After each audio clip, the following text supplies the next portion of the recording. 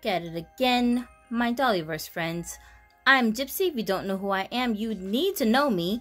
And we are going to do something long awaited that I have been pushing back and pushing back and pushing back. We're going to debox one of these really awesome dolls that I had acquired recently. It's a pink label Barbie collector item, and it's from the Dolls of the World series, Princess of the Korean Court.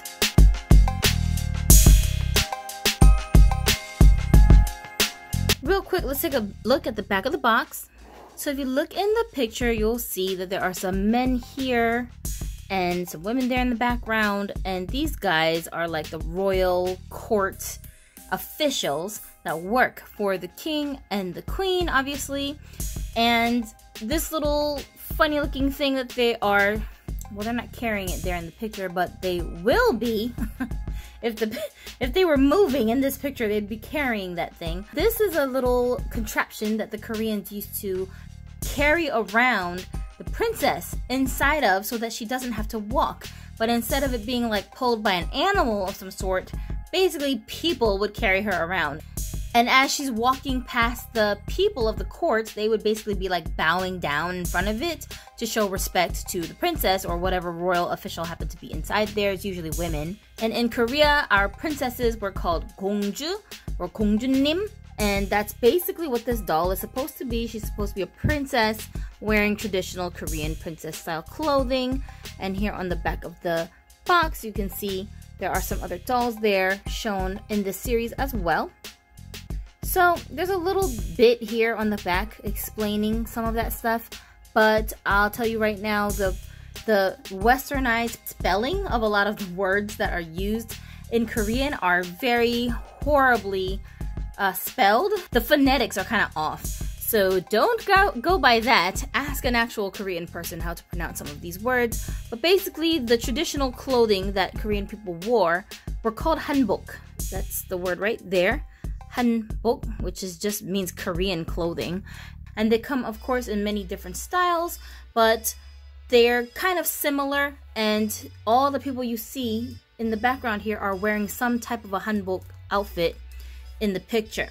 So the princess, this lady, is the one that is supposed to be depicted in the Barbie doll.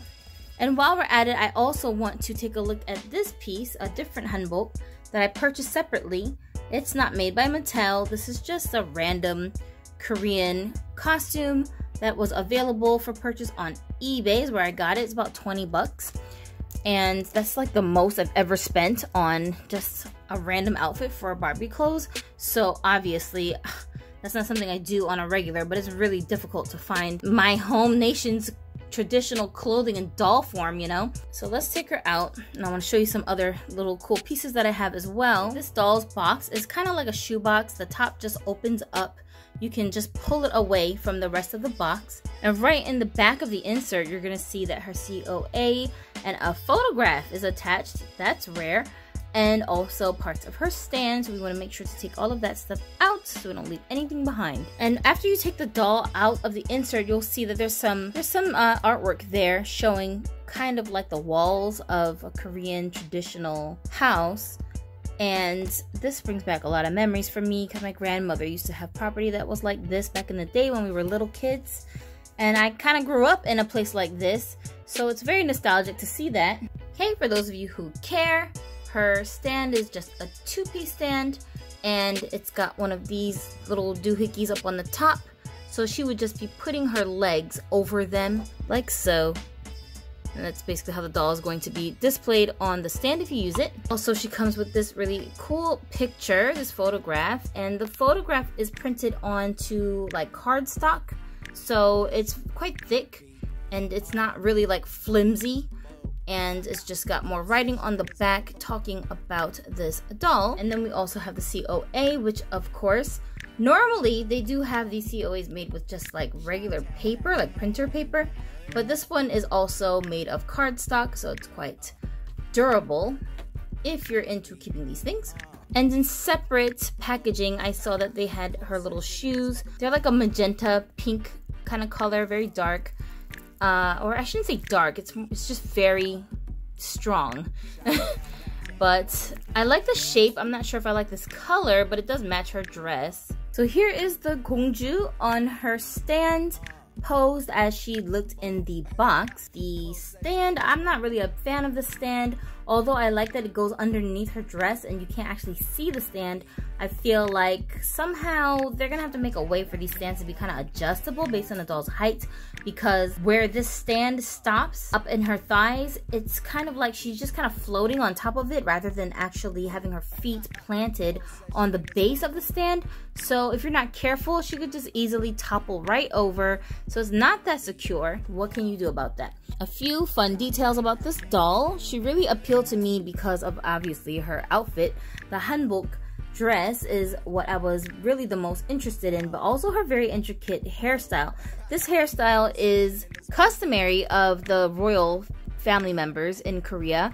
Wearing it with the braids like that wrapped all around her head, and with these little ornaments, the little ornaments here and in the front as well in gold. It's a very intricate hairstyle that's hard to duplicate on your Barbie dolls because it requires for the base of the hairstyle to be on a very tight ponytail, and the ponytail has to be like really snug to your scalp. Most Barbies that have long hair, they have so much hair on their head that if you try to tie it in that really tight ponytail, you're gonna have a lot of bulk. So I already know that if I take her hair down, I'm gonna be really disappointed with how sparsely her hair is rooted. She probably has a huge gaping bald spot in the middle of her head, and all the hair you see is probably only around the edges of her head. I don't know for sure. I haven't taken the hair apart, of course, but a doll like this, I probably wouldn't, because if it is like what I'm describing, it's gonna be nearly impossible to put the hair back into this original hairstyle. And I did want the doll specifically for this hairstyle because I got really tired of trying to duplicate the style on my other dolls. It's very difficult to do when you have so much hair on the doll's head, and I'm not about to pull all the hair off of my doll's heads just to duplicate the style. It is what it is, but yeah, you just have to appreciate it for it being a display piece. These gold ornaments that you see there, very customary of what you would see in an actual person's hair in this traditional style. So another thing I noticed is that her arms are crossed underneath the front of her shirt. This piece, the jacket, this is what we call the jeogori part. And jeogori is just like the top jacket that goes over the dress. See how her hands are crisscrossed here? And this doll's not actually, she doesn't have high levels of articulation. It's actually bent like this in her vinyl sculpt. So her body is just already sculpted that way, and it just stays bent constantly. So I don't know how much of a challenge it will be to take this outfit on and off of this doll, but we are gonna find out because I plan to rebody her onto a Made to Move body. Original body, this is how it comes. And her legs, she doesn't have those straight rubber legs that have the joint in the kneecaps that bend, the snap bend legs. So it's definitely one of them old school dolls, you guys. But one of the things I don't really like is that her feet, they're high heel style feet, but her shoes are flat. So they're not staying on her feet properly, and that's kind of a nightmare.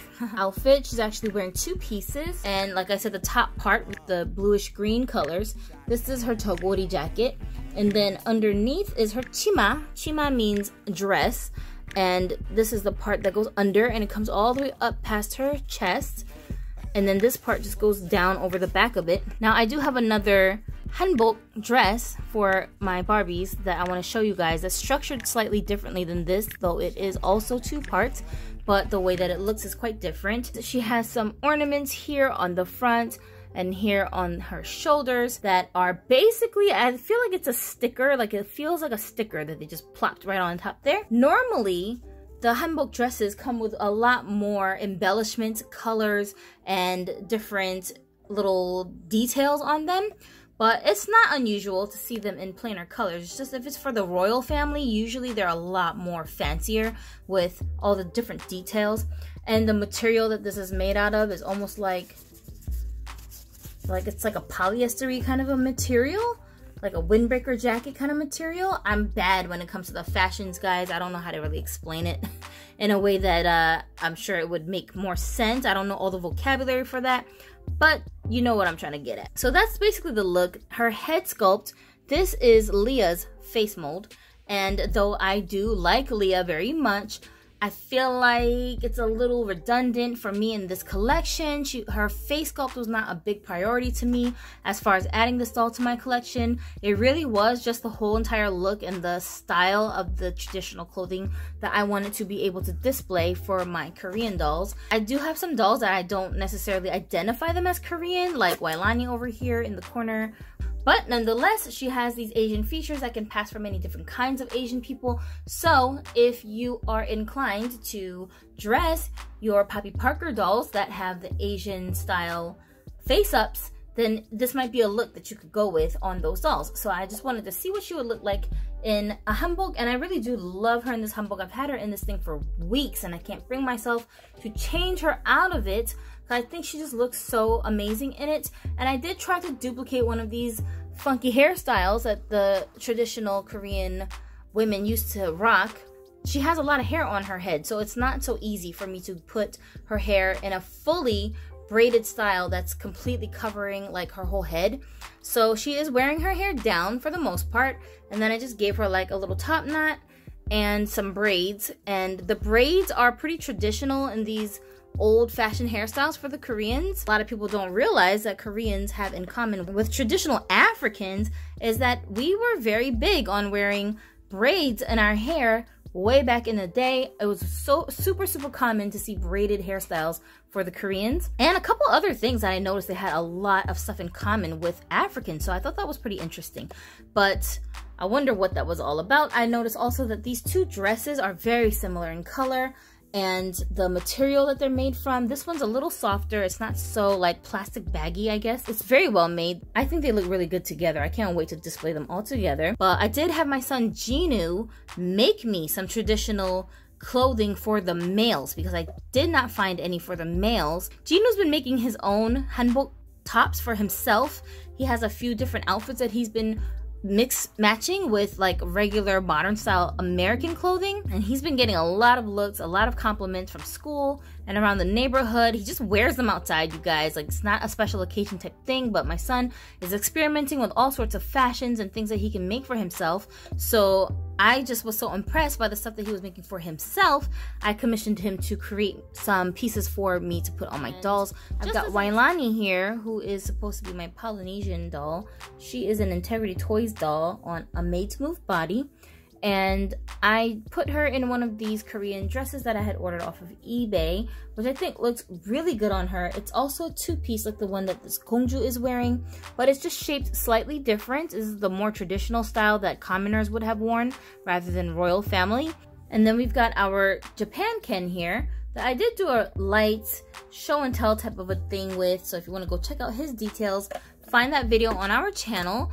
And he is wearing full top to bottom piece that my son Jinu made for me. And he made the choki, the part that goes on the outside, which is the vest part, to look kind of like a warrior style choki.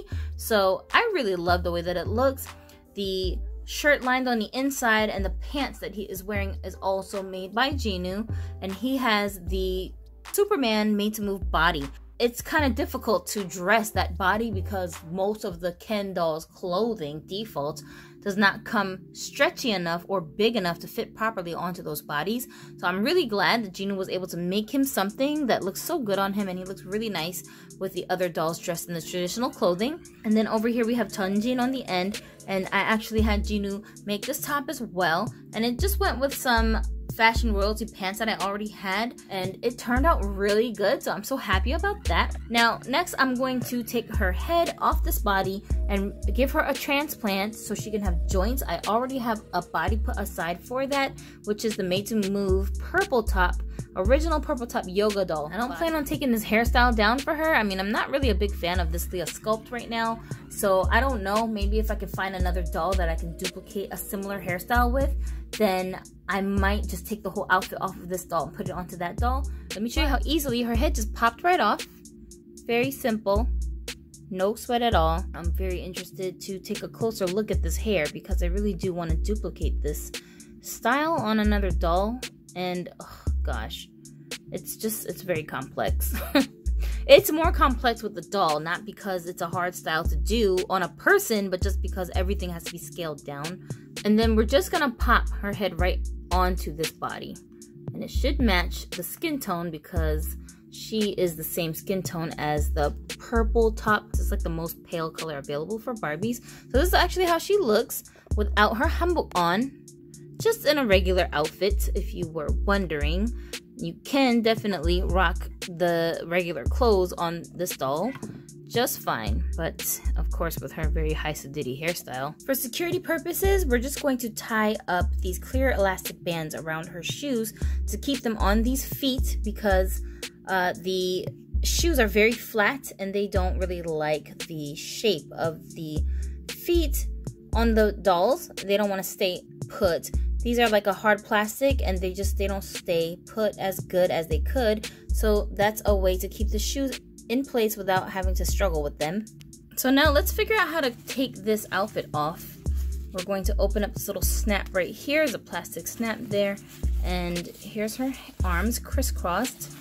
Okay, they come out. Oh, that's good. That's real good. Okay, I think we're gonna be okay here. All right, so let's move the hands back and then just pull on the back part. Pull them off like this from the back. But see, you can see here that the hands are already pre-bent and they actually look very elegant. I do like the way they look. This is pretty cool. This might be a cool body to use for a different doll, just for display purposes. It's very nice. And then we've got the snap clip back here as well. And we're gonna take this piece off. It's like a tube top almost, but the whole thing is a dress. Like a, what do they call those things? A maxi dress, kind of like that. That's how you take the outfit off. It's not that big of a deal. It wasn't really too bad. She's got those snap, bend legs that sound like when I crack my knuckles. Okay, so this is basically what the dress itself looks like. It's just one long piece. It has little clear straps. And if you are into sewing like my son, this does not look that difficult to make. To be honest, my mom told me that when she was younger, she used to sew her own hanbok dresses too, and that they were really easy to make. So even though they look very elegant and complex, I guess, they're really not. It's really about the fabrics and the embellishments that you use for them that really like make them stand out, not necessarily the style of the cut of the clothes. And they're very flowy. They don't have these tight fitted looks that a lot of the Western clothing have. So that's part of the elegance of the clothing, is that you pay more attention to how pretty the actual clothes are rather than the person who's wearing the clothes. So you're not distracted by the person's body shape.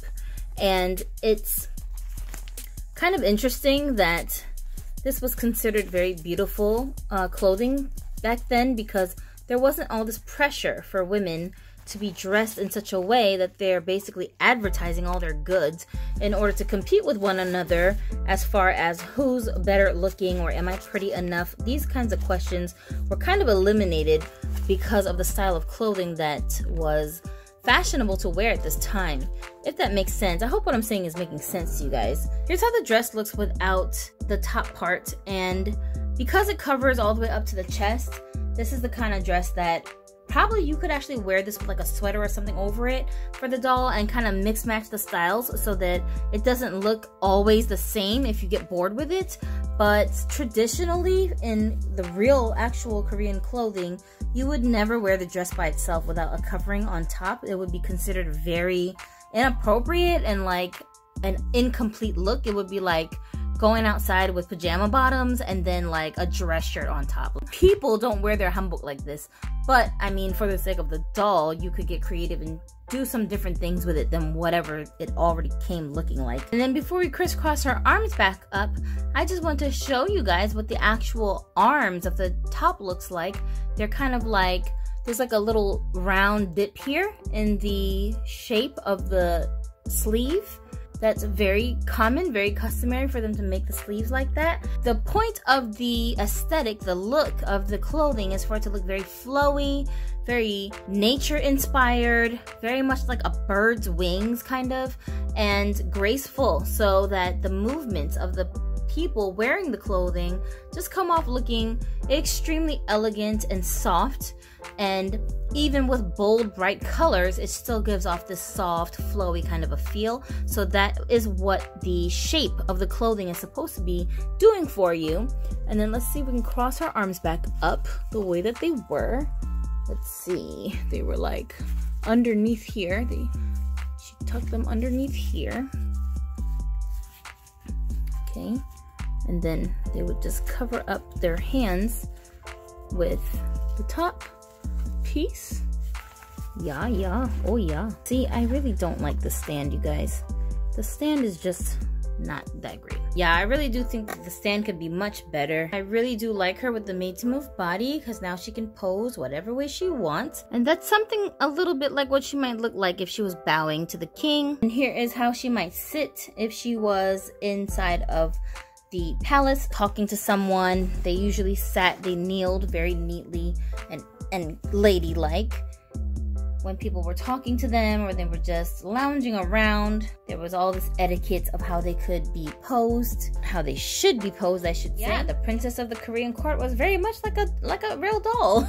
I love how realistic it looks now that she's got some joints. I love it, love it, love it. And we're going to take out that other outfit and I'll show you what it's like. It's exactly the same as this outfit Wailani has on, except that it's a different color. Packaging itself looks like this. It's covered with plastic, protecting the clothing on the inside. It's very flat. It comes with this little money pouch here. This one has a little butterfly ornament in the front. This is just a decoration piece. It's not an actual ribbon that you can tie and untie. There's a clip there that's holding everything in place. But traditionally, it would be tied very much like this with just one loop and the two sides hanging off the side. We want to be very careful removing things from this packaging because it's stapled to the cardboard. You don't want to rip anything, but this is what the chogwori top looks like. It's a separate piece. It's got the rainbow lines all the way through, the stripes, which is very common that you would see in the Korean traditional clothing. Then we've got the actual chima part, which as you can see here, this one's structured a little bit different from the one that we saw on the Gongju doll. And it's like a wraparound style like this. So the back part, you would tie that up in the back to keep it closed. There's no Velcro or anything, no hooks or clasps for this part. The money pouch. Okay. And I've got my BMR 1959 Tango Sculpt doll here with the Asian style face up. I will try this outfit on her. She's actually on a tall Made to Move body, so I don't know if that's gonna make a difference in how this thing fits, which we won't know till we try it. So let's go ahead and do that. Okay, so first I'm gonna stick her hands out in front of her like this so we can slide her chima on through the arm slits here. I already put her hair into a very simple braided style and like a fishtail braid kind of a thing. Let's put this here for a second. Okay, so I gotta tie this part up in the back.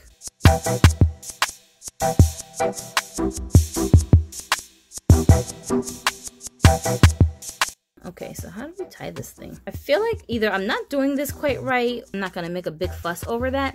And then the chogwori part, okay, and see it opens like just a regular jacket. And because it goes on with the clasp in the front, we're gonna have to move her hands the other way to the back, okay? When your doll's clothing closes in the back, you move their arms up to the front to get the clothes on. And when they close in the front, you do the opposite. And her nails are already painted green, so that helps because her dress is green. It's a nice coincidental match. And then we're gonna put this on, and as you can see with this chogwori top, unlike the one that my Gongju, my princess, was wearing, it's actually very short in the front, so it's not gonna cover her chest area that well because they're not really designed to come down very far past your chest. But that's quite okay. That's the way the clothing is designed. Ideally, we want for this ribbon piece here to be laying kind of like flat down like this. And you'll see that Wailani's dress, see how it's like flat the way that it's sitting. And then the same for my princess. her ribbon is laying kind of flat down like that. That's what we ideally want for it to look like. This dress has been inside the packaging for the longest, and that needs to be better manipulated so that it can stay in the position that it's supposed to be in, laying down like this. So we'll have to work on that later off camera. I'm not gonna sweat it too tough. The sleeves here have that same rounded shape here at the bottom that I showed you that the Mattel dress came with. So here's the finished look. I really do like them all next to each other like this. It really looks like the princess with her court ladies, and they just look really good together. I was afraid that Yue would look weird in this outfit because her hair is not a traditional dark color like most Korean women back in the day used to have before they got into the trend of, you know, dyeing everything. But it actually doesn't look that bad, and it kind of reminds me of like a modern day Korean girl with today's style, but just in her traditional clothing like they would be during holidays or festivities, because we do still wear this stuff. It's just that we don't wear it as everyday wear anymore. I mean, not everybody. Some people still do, but most of the young people don't wear this for everyday wear. So it's really fun to look at them all kind of dressed up like this, and they just look so good together, and I love seeing this.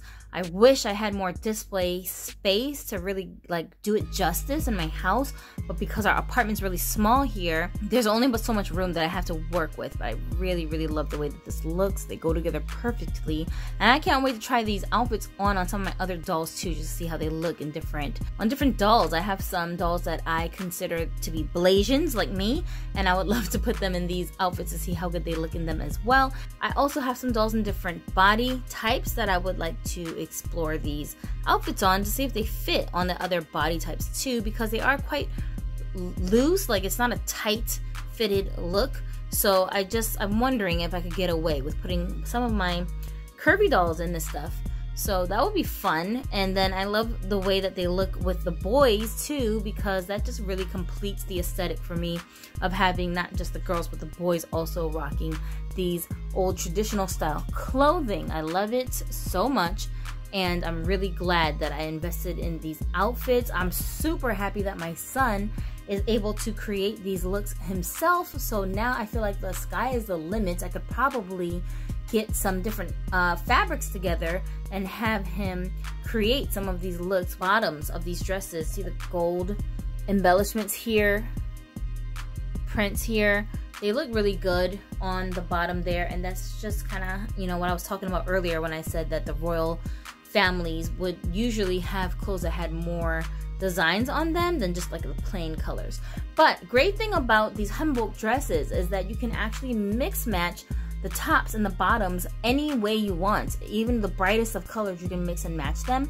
So if you like this jogori top with that dress, or that jogori top with this dress, you could just mix match them. Right now I have them in the way that they came, but obviously I'm going to end up doing a whole lot of different looks with these combinations that I have to work with, and probably adding some more to what I have once I can give Gino the designs that I would like for him to sew for me.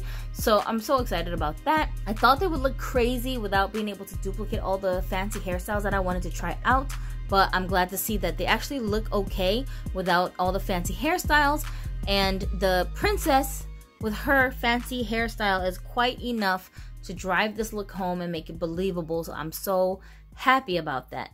What do you guys think? Tell me in the comments if you like this look, and if you're interested in dressing some of your own dolls in similar styles of fashions. I'm kind of excited to experiment with the jogori tops, to mix match them with even like Western style clothing with like tank tops and jeans, because I've seen my son totally getting away with those looks. He'll wear like the tops over some jeans, or some he'll put on like an American style vest over it, and it just all goes together really good the way that he's been pairing them up.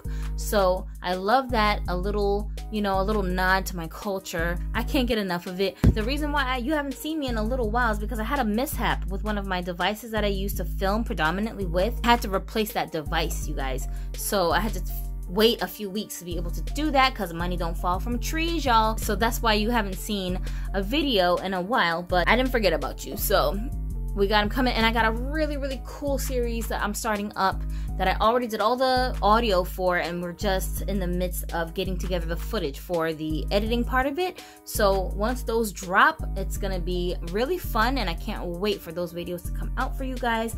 And they're not just for doll collectors, but people who are outside of our doll community that may want to learn more about what we do as doll collectors. I'm really interested in hearing feedback when that stuff drops, and it's coming really soon.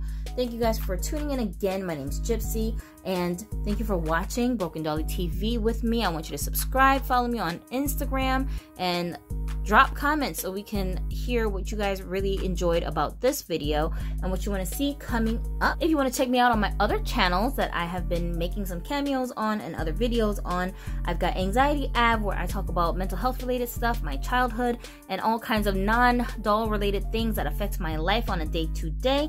For those of you who are also affected by mental health issues, autism, Asperger's syndrome, anything like that, you guys want to go over and check those videos out. Some of you already are over there hanging out with me, so thank you. I'm also making cameos on my husband Adonis's page, Honest Adonis, over on YouTube, and we talk about dating, relationships, marriage, and all of that stuff over there. So come over and check those videos out too, and we'll see you next time right here on Broken Dolly TV. 안녕히 계세요, 여러분. 구독해주세요. Have a dolly day. 나 울게 해버리고 자존심 깨버리고 욕하게 해버리고 소원이 외래주고